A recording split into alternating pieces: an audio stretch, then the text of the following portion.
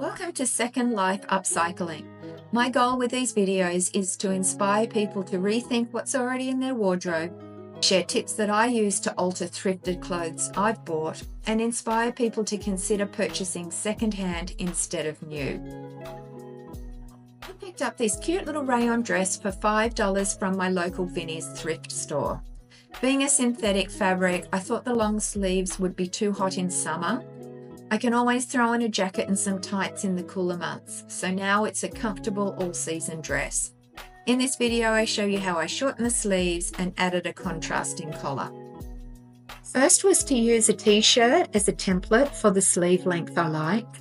After cutting the sleeves to length, I then used bias binding to hem and finish off the sleeves. I don't have an overlocker, so bias binding is a great alternative. With rayon and synthetic fabrics, bias binding gives you a crisp edge, prevents fraying or curling of the fabric.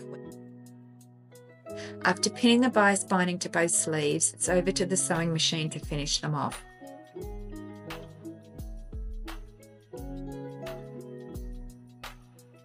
So here it is finished with the shorter sleeves. I felt like it was a bit plain, so I decided to add a collar. When I want to add a collar to a garment, I first do a rough sketch onto heavy paper.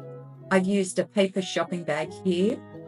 I only need to create a template for one side, as this is used to cut the identical collar pieces for the other side. Because every neckline is different, I typically need to create a unique collar template for each garment. It's rare I can use the same template twice.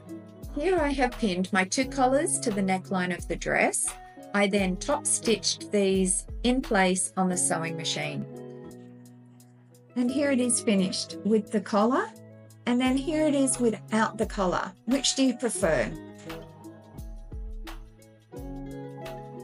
Thanks for watching. Let me know in the comments below if you think I should have done this project differently.